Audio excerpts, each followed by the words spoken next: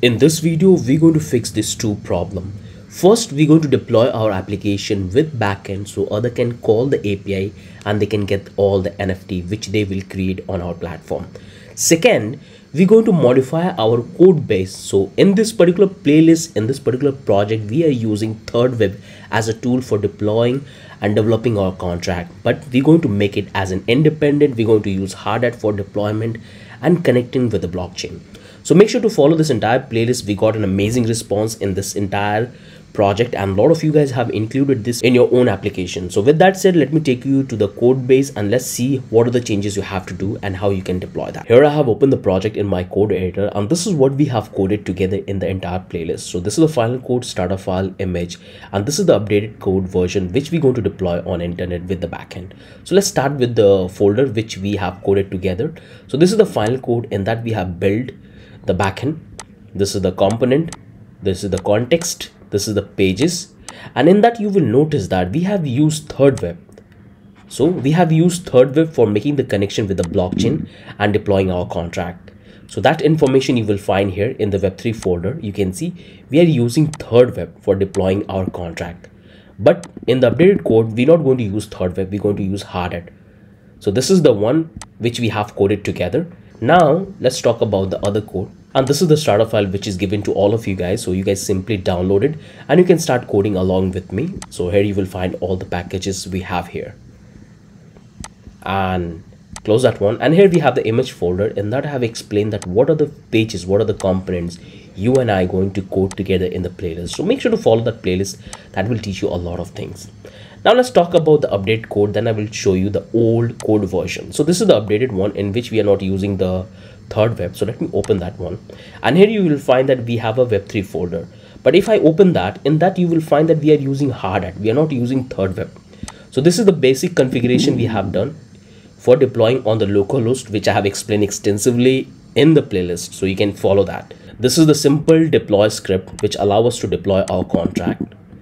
And here we have the contract which we have written together. So it's a pretty huge contract which you're going to code together if you follow the playlist.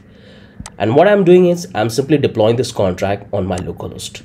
That's the only thing I'm doing. But you will notice here in the context file, the contract which I have deployed, it's on the Polygon test network. So if you simply use this particular contract address, you will get a particular NFT which I have already created, which you can able to fetch that. But I already have explained that how you can deploy to Polygon, so I'm not going to cover that as well.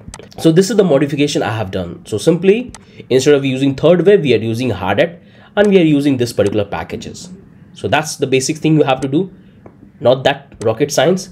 Now the changes you have to do here in the context. So this one is very important. This one is very important because all the changes we're going to do it right up here. If you talk about, let me give this comment and let me open this particular file as well, the context one, and here you will find that here I have this, okay, not this starter file, sorry, my bad. So let me close this starter file and let's go back to the component, the final code, and here we have that one. So this is the one we have. In that, what you will notice that here we are using Hardhat hooks. So this is the Hardhat hooks we have. So all of these hooks we are using which allow us to connect with the blockchain, and here we are calling special method which Hardhat provides you, that how you can pass the address and how you can get the information of it. That's all I have explained here. And here we are using all of these hooks which allow us to connect and get the contract address and all of that. And this is what we have covered in the playlist. So make sure to follow the playlist, then all of this function will make sense to all of you guys. Now let's talk about the update I have done. So in this update, what you will notice that we are not using Third Web here at all. We are not using Third Web at all. So let me close this particular folder so you guys can see in which folder we am. So here we have that one. So this is the entire packages we are using. We are not using Third Web, and here we are importing the address and the API, because so all you have to do is to simply deploy your contract. Once you deploy, it will give you the artifact. Inside the artifact you will have the API. So this is the, like we have covered this thousands time on our channel, that how to get the artifact. So make sure to drag and drop here. Here we have the context file. In that we are simply calling the API and we have the address of the contract. So this contract is deployed on Polygon, so I'm providing to Polygon, but if you're testing locally, so you have to provide the locally. So that's already I have explained multiple times in the project, in the playlist, so you can follow that. So that's what I have. That's the changes I have done. And now simply I'm creating this particular function fetch contract. And here we have this particular function called connecting with smart contracts. So these are the two functions you have to create. This particular function, make sure to pause and take a screenshot, or you can simply type it. Or you have this particular function connecting with smart contracts. We are using Web3 provider to connect with the blockchain Ethereum, and then we are simply getting the contract. So these are the two functions you have to add. So these are the two functions we have: fetch contract and connecting with smart contract. And here I have the same variable I have taken. I have done a little bit change in the variable type, but it's exactly the same. And here we have added two more functions because we have to get the connect with the wallet. So here we have the particular function which allows us to connect with the wallet. So this function will run every time when the user will reload the page. So it will check for the user address whether he is connected or not. So this is a very simple function. I have already explained multiple times in the NFT marketplace, so you can follow that. Then we have, I am simply calling the function straight away because this function should be called every time whenever the page load. And here I have the another function called connect wallet. Simple, we are getting the address of the user based on the click event. And now comes the most important part, that how we can get the contract object. So if you look at in the earlier version, we are using the hook which was given to us with the third web, but here we are using a simple function. So this is the function which we have built on the top which have the content, the contract object, and that's what we are simply calling here. It will give us the contract object, then we are simply calling the function on the contract, and here we are simply passing all the data with the value. So that's the only thing you have to do. Simply call the function, it will give you the contract object, and now you have to simply pass all the function, all the variable which you have defined inside the contract function. So if you talk about the update listing price, you have to pass the price. If you talk about donate, you have to pass the ID and the amount, and we have all of that. So we have the update function. So this is the function for update. In that you have to pass the creator address, image, title, and that's all, and we're simply passing in our contract. So that's the simple logic. So this is the only update you have to do. Okay, it's pretty simple, and this is the exact thing you have to do in all the function. I hope you guys have understood. Again, it sounds any complicated, make sure to follow the complete playlist. In that I have explained detail that how you can do that. So now everything looks pretty good to me, no issue I have. Now I'm going to show you how you can deploy that one. So this contract is already deployed. I'm not going to deploy one more time because I don't have much gas, because I have already used a lot. So if I come back here in the package, now you can see here I have this one. So this is my package version, and you have to do the modification here in the script file. So if you are testing this contract, this application locally, then you should better use this node module, because whenever you save, it will restart your server whenever you will save. But when you are deploying on internet, make sure to convert it to node, which I will do in a while. So this is the change you have to do, and here you have to keep it exactly the same. No need to do any changes. You have make sure to provide the database URL and the password. You have to update it, and all you have to do is to deploy this particular code to GitHub. So let me do it very quickly. I believe that you guys know how to deploy this code to GitHub, so let me do that very quickly. So finally I deployed my entire code to GitHub, and here you can see this is the entire code base I have for the project. Now let me tell you the changes you have to do. So if you look at in our package.json file, this is the code I have deployed. I've done a couple of modifications, so make sure to remove this. Instead of this node mod, you have to say node. And here we are using this particular package. So when you push this code to GitHub, make sure to remove this package, because we're not going to use it, and this one is for the development, not for the production. And that's the exact change I have done here. So if I show you the package.json file, here you can see that I have done the changes already. So I have used this node instead of node mod, and I have already removed that node mod package from here. So make sure to do this. This is what exactly you have to do. Make sure to check the server. The server file is already good. Don't need to do any changes. We are mentioning the production. That looks fine. And now come back to the config file. So this is the config file we have. And here we have this database password and database string. So these are the things that are important for all of you guys, because this is what we're going to provide in our DigitalOcean environment variable. And here we have this variable as well. This is also we're going to provide it. So once you're done with that, okay, I hope you guys have successfully pushed this code to GitHub. Now let's come back here. So here I have this resource section, and here you will find all the tools which I use for my clients from my project. That's all you will find here. So I would recommend you to use DigitalOcean because that's very easy and very convenient, and anybody can utilize it. And right now they are giving you $200 free credit, so for the next 2 months you can easily utilize their service for absolutely free. So make sure to come here and click on that, and it will take you to the DigitalOcean. It will give you the 200 credits which you can use for the next 60 days. So make sure to come and create your account, and I already have an account, so I'm going to simply log in straight away. So let me do that very quickly. So here I'm back in my DigitalOcean account, and this is my test environment where I test all the application before I push to my clients. So here I do all the testing.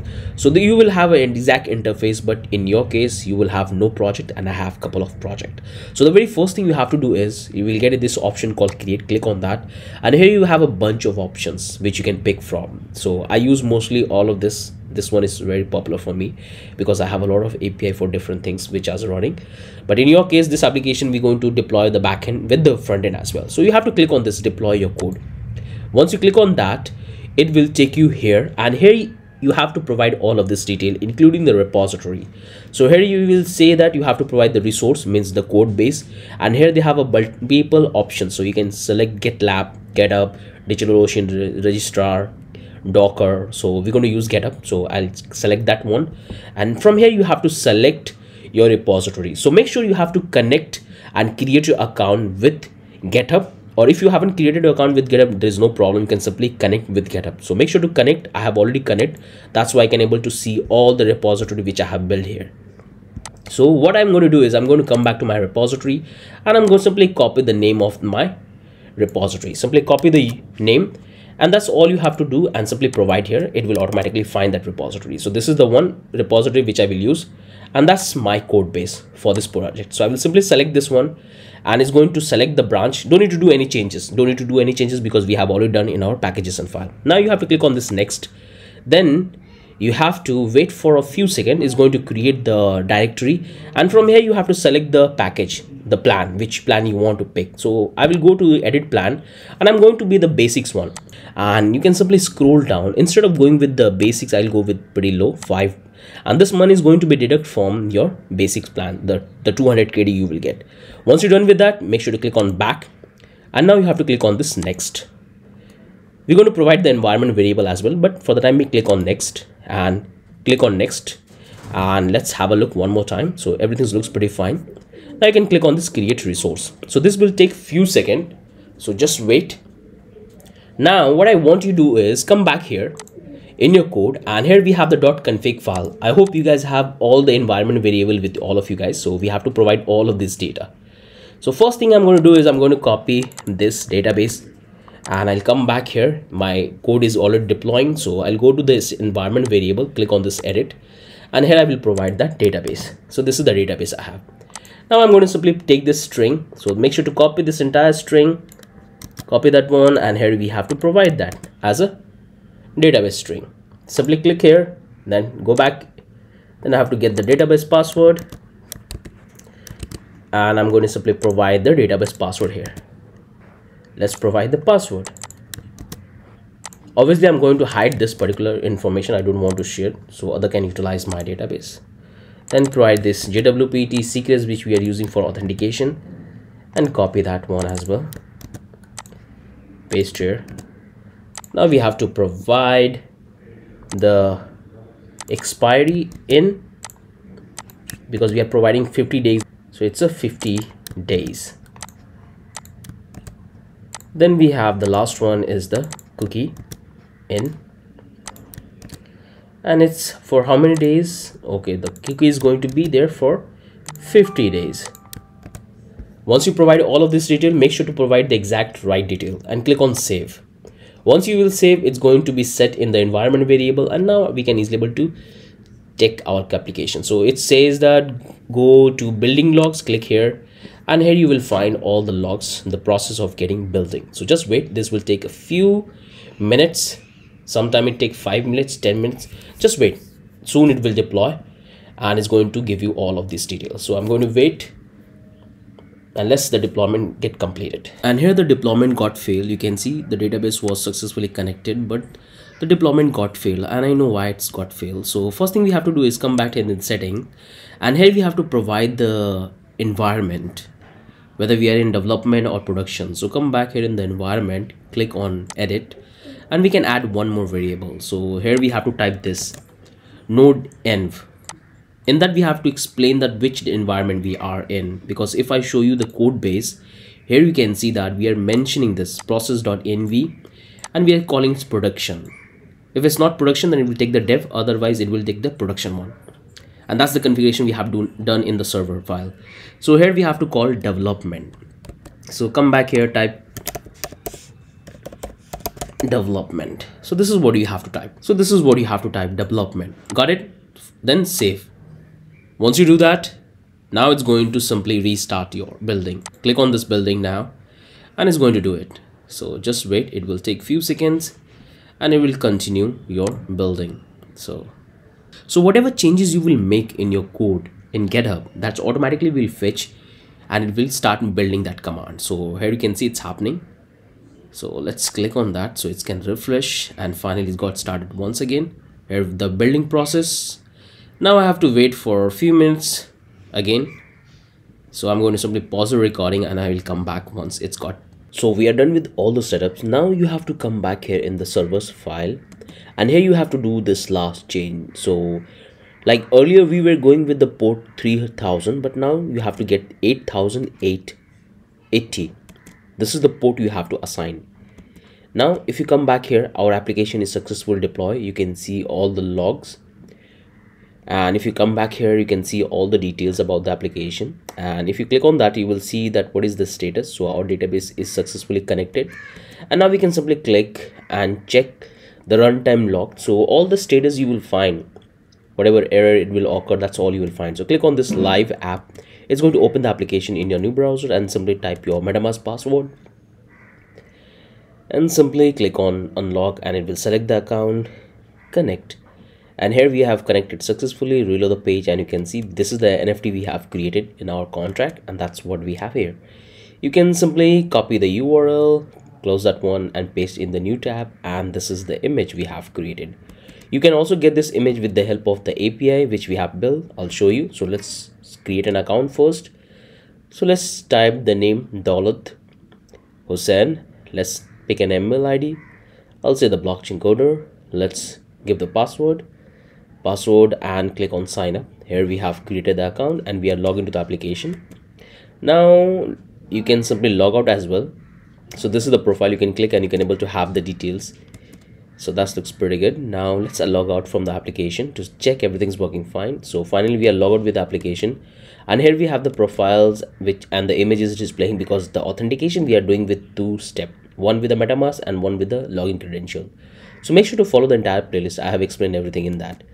So this looks pretty fine. Now let's log in. Let me reload the page. Let's click here. Let's simply provide the email and the password and click on login. And here we are back into the application. Looks pretty fine. Okay, that looks good. Nice over effect. You can click and you can able to have the NFT details. You can simply copy the URL. You can copy the URL from here. You can donate the fund. I don't have much fund. I can simply download the image. So the downloading is completed. So this one is also looking good to me. You can click and you can download and you can close that one. Now come back to the API, and here you will find all the endpoint we have built in our backend API, which user can simply call. So if they want to get and create a account, they can click on this sign up. If they want to log in, they can click on this login. If they want to upload, this is the endpoint, they can simply call it, in which we are uploading the NFT. So this is the endpoint, they can simply call it. So let's copy this one and let's try to get all the NFT, because if they want to create, they can call the same endpoint, and if they want to get all the NFT, they can call the same endpoint. So let's replace this particular and provide the API endpoint. So I'm going to remove this one /API/v1 NFTs. Hit enter and will give you all the NFT we have created. So this is the details we have here. You can see that looks pretty fine. Success. Right now we have this result, and that's all looking absolutely fine. Now simply come back here, and that's wonderful. So this NFC looks good. Now we can come back here, and again I would recommend you to come and check this particular course that will teach you every single thing which you have to know to become a blockchain developer. We have built this one of the biggest NFT marketplace with tons of feature. So that is great. And we have successfully deployed. You can see we have all of this stated. So DigitalOcean is very easy and beginner friendly, and it's giving you 200 credits, so you can start very easily and test it out for 2 months without paying any money. And come back to the resource section. Here you will find all the resources which I use. So simply click on this get now and it will take you to the DigitalOcean. So I believe that you guys have understood how to do that. With that, I'm ending this video, and make sure to follow the entire playlist. That will teach you so many things. Okay, just follow the playlist. So have a wonderful day. Bye.